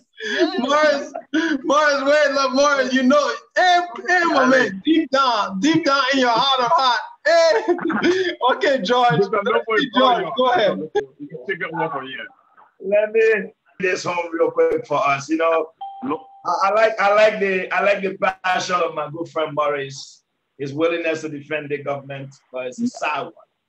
Defending the indefensible is one of the most difficult tasks you can take on as a human. Here's the reality of what happened. First and foremost, Madam Sirleaf inherited one of the worst conditions of our time. Madam Sirleaf inherited a country that was referred to as a failed state. Liberia was not a functioning country. All its infrastructure was crumbling, some were destroyed. Our national reserve in 2006 was at $6.5 million. We had an international debt of $4.5 billion. So what did Ellen do? You see, it is easier to come on this platform and spill out numbers without understanding the facts about the numbers. The notion that because Ellen came to power, the world just took the IMF and the World Bank and they opened the door, say, Ellen, go inside and come out anytime with money. That was not how it was happening. And let me make it clear today. Madam Ellen Johnson-Sirleaf government did not borrow a cent until 2010 after we met the HIPIC initiative. So for those of you who continue to lie about how much money was taken and this and that, let's get to the facts. One thing you said today that I want to applaud you for when you admitted that there are constraints on this government, which is true. The constraints on this government have been created by this government's own inability to govern. Anybody who takes over, I don't know, I mean, you are a professional, you seem to be one. with your background, I think you should understand what it means when you inherit an institution. Your job is to transform that institution and make it better. To sit and tell us that, you know, this is what was happening and this is what I meant, so I'm doing it, that in itself does not passes the test as a profession, because your job is to make it better. Now, you knew as a government coming into power that prior to Ellen leaving office, because of the difficulties we were facing, you know, so the fact that you can't even analyze how we recorded budget shortfall in Ellen last 3 years, that tells me that you are not informed. Because Madam Salih told us during her last State of the Union address that as a result of the fall in our export, in the price of iron ore and rubber, that decreased our revenue ability. And because of that, we recorded budget shortfall in the tune of $35 to $40 million. So it was on to the CDC government, as a responsible government coming into power, to put in place measures, to put in place the proper mechanism to cut wasteful spending. Because if you know fully well, I defined the budget today. That budget is an estimate of expenditure and income for a set period of time. You do not set a budget that you don't have revenue for. That in itself is fraud. This is why the IMF told the CDC government to set a realistic budget. You cannot come into office. I just read the budget for you. If you knew that there were financial constraints, you cannot come to power and increase your office budget by $5 million. You created your own constraints. So to have my brother sitting here today and want to tell us that something happened over there, it's not true. When you came to power, you made a wage bill of $296 million. You came to power and increased the wage bill to $326 million. So what are you telling us today again? Thank you. It is your own problem you created. You employed seditions because you told us in your proper agenda that you were going to uplift 1.5 million people out of poverty. By definition of this piece of joke God gave us, you must create 300,000 jobs every year to meet that number, which of course I know is a myth, it's a political policy. But to sit here today, my brother, and spill what is spilling out for us, that is not true. And let me say this to you. You talk about foreign direct investment. Let me finish on this point. Liberians need to get this spread on foreign direct investment. Mr. Lobo, I can call you to a point. Right. We are not really having a debate between what CDC did and what Ellen did. So I want us to focus on the economics of sports. That's true. So now let's talk about something here. Let me put this in a nutshell. The caller said that the business condition is not conducive on a George. And Morris was trying to justify that argument. He referred to the situation that was inherited. Now, what I have to do to respond is to tell him the situation he inherited and then respond to the question. Here is what happened. Okay, the business conditions under George are not favorable. They are not suitable for investment because George have increased wasteful spending. George have legalized corruption.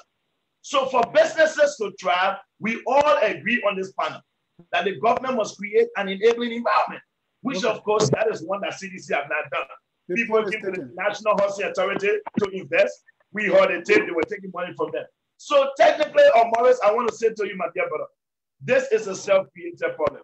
If you believe that your revenue is not enough, you must understand in business that the business will never incur the loss. If you increase tariff, the business will pass down the cost to consumers. So it is unfortunate for you to tell me that the man who is a proper president is going to increase tariff and make businesses difficult for the people he claimed to be a proper president for. I don't get the math behind it, but I get this is what Liberians wanted. So they got what they asked for.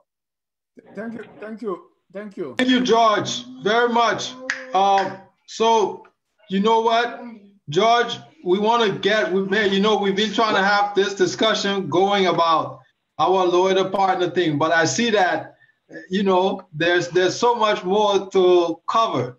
And we are running out of time. So we got 15 minutes, so we have to move this to next week because George and Alex, no, seriously, because we don't have time. But George I want you to look at this picture that the pools were here. Yeah, George, I want you to look at this picture. And we still have a list of colors. And I mean, we still got 15 minutes. We gotta. Dennis, this is what we're gonna do. We're gonna have this Lorda thing next week. Right. So okay, but George, please take some of the callers. George, I see an Iron Lady in the back here. Oh, I know where a Lorda partnership. I'm always so you're gonna have to have next week. We'll talk about that a little bit more. Dennis, please bring another caller. I'm always yeah. Or Depu, just conclude your thoughts. Then I will bring in Steve Boley. Yes, you know, as I said earlier, 1 minute. I think the issue of sports commercialization of sports is articulated in the Topo agenda is on page 39. So Alex, who is arguing, he has not taken time to read his document. It seems to be that people are always anxious about whatever happened to George here is it can override whatever good thing that he has as a government. So he needs to read that aspect. But what I just want to say here, I have really to be very frank, the response that came from Morris is something that we need to look at as we look at economic development and economic growth strategy. I think one of the things that the current administration have actually erred on is not about inheriting tax rates. The problem that there is that it's very much important that you look at, as a government, you look at your tax base and determine the rate. The best thing that there is that in the wake of the shrinking tax base that we have, where many of our major taxpayers are not there, you want to make sure that you reduce your rate in order that it will become an incentive for taxpayers to actually pay. But the higher the rate, the more avoidance and the more corruption you have in a country like Liberia, where there's no electronic system to track any transaction. So the best thing to do is for the government to reduce the tax rate. For example, the ports you were talking about. By now, the government should actually manage for them to reduce the port clearance. The more ship you have that dock on a day, the more revenue you get. But if you don't do that or invest in that, and the lesser ship that you cannot continue, you'll be facing if you continue with higher price, and as a result, you're definitely going to be a loser. So I think it's better for us to be realistic and let them know. Even the market people, the market women who do cross-border trade, they are also struggling because, first of all, the exchange rate is already a challenge for them, and the inflation is very high. The more they go out and the tax rate is high, you think the economy will completely strangulate as it is right now. It's about time for them to come up with some easy strategy, especially for the economy, for revenue generation. Thank you. Thank you. Can I comment on your section? No, just hold on. There's no more debate between Ellen and we are on this. Yeah, I know. Let's talk economics here. Right. Let me bring in Mr. Steve Boley. Mr. Boley, you have 1 minute. If you use part of that time to talk about the Liberian women, you will be reducing your time. We already do the most beautiful women in the West. So, Mr. Boley. Well, thank you, Mr. Ja.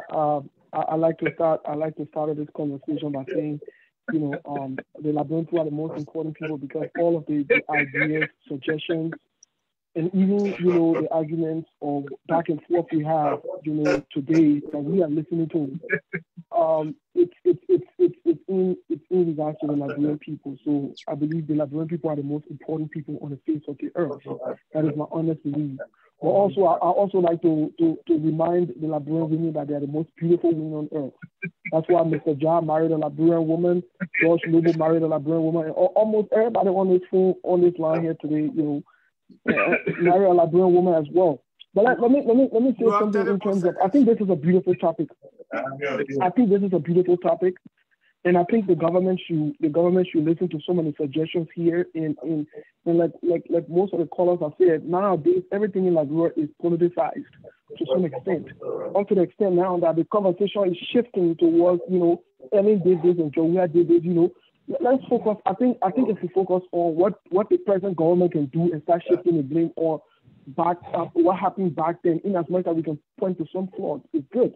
But typical example, look at what neighbors, Ivory Coast, how they Kolo Toure and all these guys go to Arsenal and all these big clubs, it was because they focus on sports. The ASEC Mimosa has a very big academy in Abidjan over there, and these guys make millions of dollars. Not only that it helps eradicate poverty from young people among us or the young generation, but it has the ability to attract the international world to our country as well. Consider look at George Weah. George Weah came up, nobody knew George Weah. Football brought him to prominence. And so I think my suggestion here going forward for the country league and for other sporting activities is for us to try to be strategic about it. Yesterday I was listening to the show and they were talking about managers, the importance of hiring managers, people that are strategic, people that understand what to do, that can plan. So one of my strategies would be, how about the next coming up country league, instead of just keeping it local and saying, oh, the country that each country should represent. Let's start off from January right after the country league is done, the finals is played. Let's start off by those different counties. Let's say Magidi, because I'm from Magidi. Let's say in Magidi, all the local areas, the local zones, let the Ministry of Sport watch them, provide funds for them, let them play, organize the way in which they will play to come together to ensure that one team emerges from there to represent it in the country league. But at least let it be followed and let the government invest into it, because if you want to make money, you got to spend money. So I would say the government should invest into the country league and broaden it and bring more strategy in and make it open so that, it can generate more fun. But I think the idea of sports is a very good idea to be incorporated in our economy, to raise the economy. Thank you so much. Thank you. Let me bring in one more caller. And please be brief now. Call your name and where you're calling from. You have 59 seconds. Constance Dopu. Welcome, calling from Minnesota. Your question or comment? And thank you. And I wanted to speak to two issues. First of all, the sporting event and the economy. I know someone said sports has nothing to do with the economy. I think that is wrong. Sport play a vital role in raising the economy of a country if it is done right. And the last speaker said it right. I think we have IE, Barrow, other clubs that were in Liberia that were well known. I think it's about time for people to be creative and sell those teams to people who are able to promote those things instead of people just talking about Arsenal and other things, and use that. You can raise a lot of money. I don't want to talk because the other caller talk on that. But I want to talk about the shaping and the economy. I got my partisan Maurice man on the show and everybody talking to him. But while it is true, I'm a Sidician, I'm a Liberian. I will be the last person to go and CDC what to fall, but we speak true. The economy is not doing good, and we're not going to blame. We're not going to do the adding thing. We were tasked with the responsibility. I think we should listen and we should be strategic. We should not just do the Machiavellian way of leadership. It is good when people criticize you for you to prove yourself right. People say CDC couldn't come to power. We are rising to power. It is time for us to prove and improve the lives of our people. So my suggestion to my party and the coalition is that we need to take a step back. We need to forget about the blame game, and we need to focus on things. I know people want to raise money, revenue, but you cannot raise revenue and use the same people that voted for us and just increase taxes, to the extent that it is unbearable for your own citizens. So these are things that we know that 2020, our government will look at and will come up with solutions. Thank you. Excellent comment, ma'am. I mean, thank you, Constant. That was very, very nice. Thank you. William, please bear with me. Let me bring on my man Dennis, man. When they show you an we got 5 more minutes for the show to end. Okay, yeah, go, yeah. I think we need to review government performance though. So we look at the previous government and this government. I will come on one day. Yeah, that's a separate show because we're trying to put it in the economy of sports. William Kelter, another sedition caller. No, he's not a sedition. William, oh no, Wilton Kelter. Thank you so much. I'm not a sedition. I'm pro-government. You have 1 minute. I love my country. So this is the thing here. I will talk, touch on a few things some people said here. When it comes to sports in Liberia, it was just in the late 80s that Liberia started to really embrace and know the importance of soccer. When we were playing soccer when we were little boys, they were saying that soccer like grown-up boys sport. Our parents whipped us to go to school instead of playing soccer. This is the reason why Liberia, with all the talent we had in the 70s and the 80s, the early 80s, where they came to America here and became Tesla driver and other things and had to go back without doing anything. George Weah was the first person, and it took a foreigner to go to Liberia to spot in an African, to spot him playing, to take him out of Liberia, and that's how our soccer started to boom. So right in that same time, we experienced civil war, and boom, what happened? Everything went down. 14 years, we have never, since that time, it just probably doing ending time, half of the end of ending time, and this present government that our soccer start to pick up again, and I know it will go further, and it will be strong. As a Mimozalem been around forever, and the people have structure, and they invested in their sporting activity in Ivory Coast before Liberia started to even invest in sporting activity. The people musicians, Alpha Blondie, they make millions when we were having musicians like Liberia, not even making a penny. So we should not compare Ivory Coast with Liberia when it comes to that. Nothing we should compare Liberia. All our things we've been doing, they have only been around politics and only based in Morocco. Two, the economy. The economy was damaged on the end of For us to improve our economy, and because our economy depends on foreign investment or foreign donation, the people want to see us clean our records from corruption. And this government is moving in that direction. This is the reason why they were able to accomplish the harmonization. They were able to accomplish a lot of things, restructuring the central bank, and so money coming in. So we should not just be blaming and acting. Thank you all. Charles, can I come in? No, let me respond to those lies. I don't like lies. Let me take my last caller. Caller, your name and where you calling from? It's Dennis. This Monu from Las Vegas. Monu, welcome. Guys, 1 minute, please. I know you guys are about to close. So the first thing with regards to Weah, if Weah have branded himself, I think that's one of the problems, the issue that I had with Weah. He never branded himself as an icon, which he was. This guy was a global soccer icon. If he had branded himself, he would have, even up till now, become the ambassador for soccer. The whole soccer. This guy had about 2 billion people, 2 billion people in the world that, respected him. So that's the soccer population from somewhere I read. 2 billion people follow soccer. He was their hero.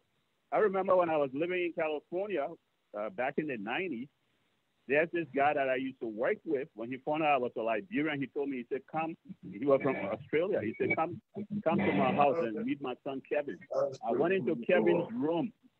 Kevin had, I didn't know who George Weah was. Kevin had his entire room as a shrine to George Weah. It was cool, little Kevin, a little white kid that I got to know who George Weah was. He was showing me albums with George Weah at, I don't know, Claratine, Zeta, all sort of things. He had a Liberian flag. George Weah was his icon, but Weah never, and imagine, Weah probably had like 300-400 million people in the world like that. He could have been the icon for soccer, tourism, attraction to Liberia.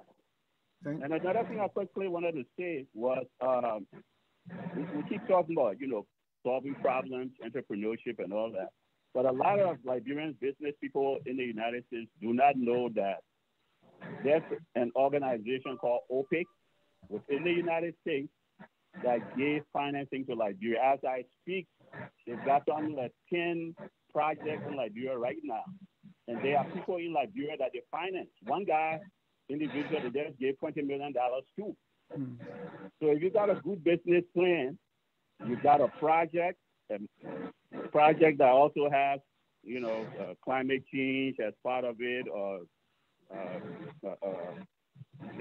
those are the sort of projects that they tend to finance. Or if it's a project that say cater to the bottom billion, poor folks and stuff like that, you get, as I speak, 10 projects in Liberia right now. So it's called OPIC, the Overseas.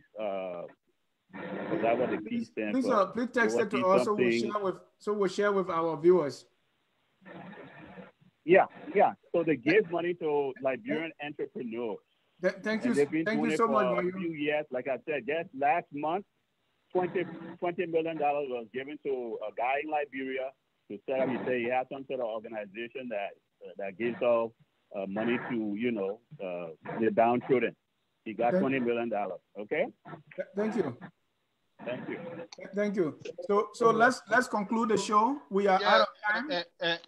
And Jazz, can I come in? Yeah, Morris, you will be the first, and you can wrap up, and that will be your final comments. You have 1 minute each. So we have 5 minutes to close for five of you. And Jazz, it is sad that our professional colleagues will come here and reduce the professional economic forum to who did this and who did this. And the economic issue in Liberia, we cannot blame it on George Weah. That's why inherited everything we're experiencing today in Liberia is a consequence of our failure to structure a strong economic framework for Liberia in the 70s. If we look at our growth rate and our own activities. So today, those constraints that we're talking about, let me say this. This government, you cannot tell me where the government increased taxes. What I know, the government cut taxes and cut expenditure. Nobody can tell me here on which commodity that the government increased taxes. Those charges are the port, those charges the government inherited them and reduced some of them. And people think that this government, because the constraint on the government is to respond to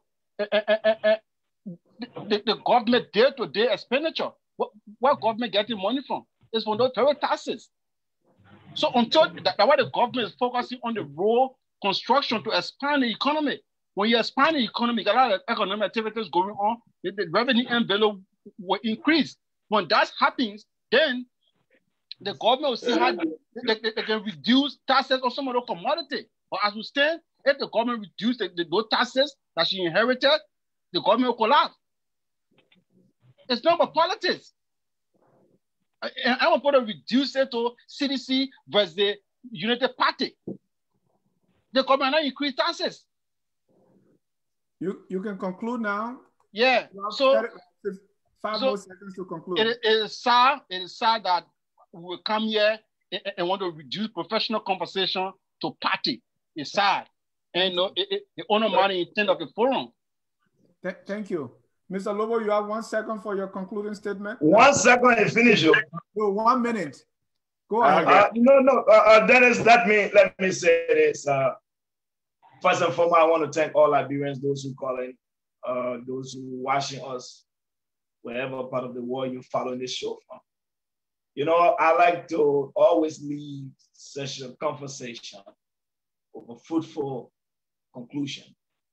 I don't like to walk off the stage having to correct lies. I heard my dear brother Morris once again, speaking of professionalism. Being a professional, you must be able to state the facts. That's one thing. Accountability as a professional is key. You can't be telling us about professionalism when you're making statements that are not factual, that are not, you have no argument to support. You want to talk about the economic climate you inherited. You inherited a reserve of $154.8 million. You inherited an economy of $530 million budget. What we inherited was a budget of $80 million with a reserve of $6.5 million. So I don't know your argument here. I listened to a seditian who said earlier that the government have shown responsibility by the wage harmonization. I wish you understood what wage harmonization means. Nowhere in the world that a government reduces income during a slow economy with high inflation. That in itself is the most professional way of killing somebody. Thank you. Killing them softly. I think the effect is out there now, we can tell. But I leave this show today. I want to thank everyone. What I've tried to do in this world is not to be able to tell people who's good or bad.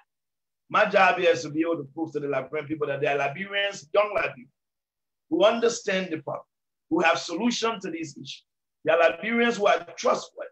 They are Liberians they can look up to and say, you know what, this man says the truth. This man stands for the fact. My job here is not to defend a party. And I want to thank all of you, whether you agree or disagree with me. I wish you all the best. Mr. Ja, Alex, William, it's been a good time. My good friend and brother Morris, it's a pleasure. Hopefully you can be around most of the time. I want to say thanks to all of you. To our many callers, thank you. God bless you and God bless the Republic. Thank you. Alex? Okay, so my 1 minute, I want to use it to do this, all right? We're here to discuss the Loeta investment in Liberia. And you see this guy right behind me and people at St. Jackson, these are the people who got our country where it is today, okay?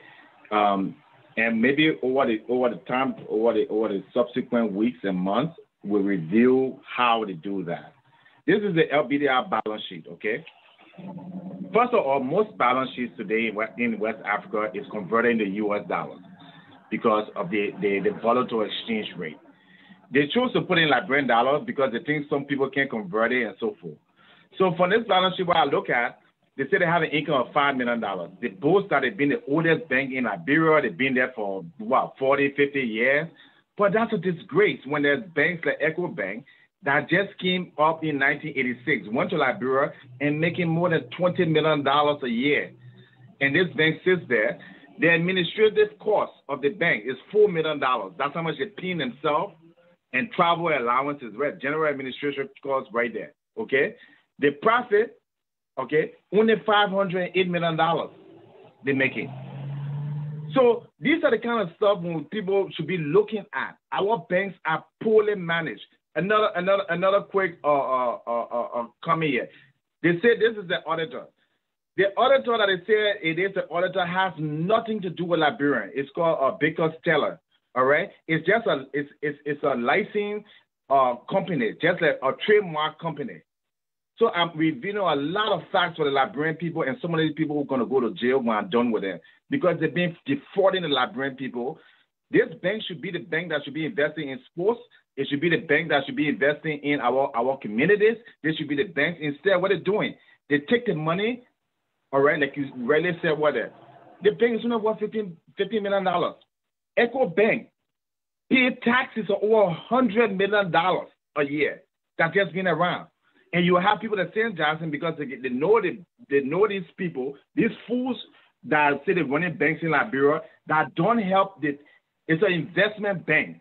The goal is to help develop development bank. Because to get personal loan, they go out there and they support these things. And this is corruption. So when we talk about corruption in Liberia, we shouldn't just talk about government corruption. We let us look into deep down, and I'm going to go through all the financials, and I'm going to put everything out there so that our people can see how these people are benefiting on the backs of the poor people in Liberia. Thank you very much. Thank you. And we're going to go into the story today. We discussed mainly the economy of sports, so we're not able to go to that Loeta investment partnership. William, you're passing. So next week, bring all those records out. And thank you. Go ahead, William.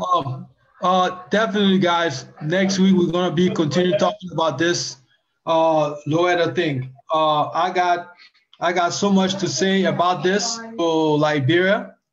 I went to the Central Bank of Liberia, and I went there to specifically speak about some investors and also for investment banking for a license for banking in Liberia. And next week, I hope people tune in.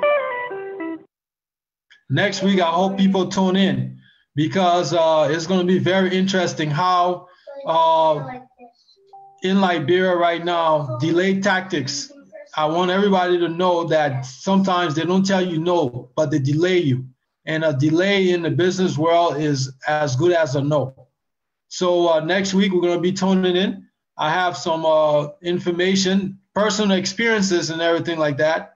And so when we come on here to talk about the Economic Business Forum for Liberia, we want viewers to really tune in and understand that, you know, whether we go up or we come down, we Liberians, we are the biggest roadblock to our economic progress. It's not the world, it's we Liberians. We Liberians. And some of the information will be shocking that I will bring up that even you as a Liberian, it would not make you want to sleep, because the kind of ways that they treat you when you go to Liberia to do something, it's insane.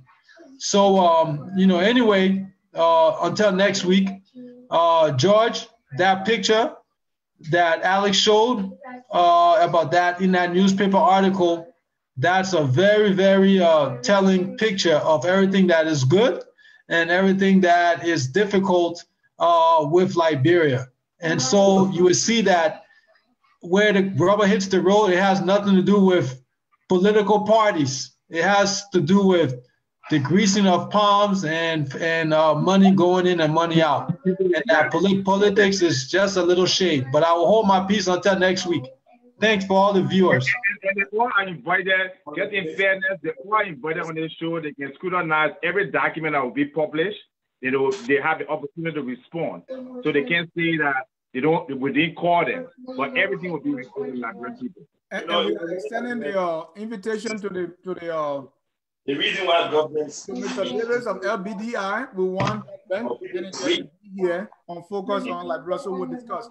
But as we close, I want to thank all of you guys for coming and sharing your experience and your knowledge with us and our viewers. We're going to end with a song, and this song will and it says something that I want us to remember. This gonna say, if nothing good, rent.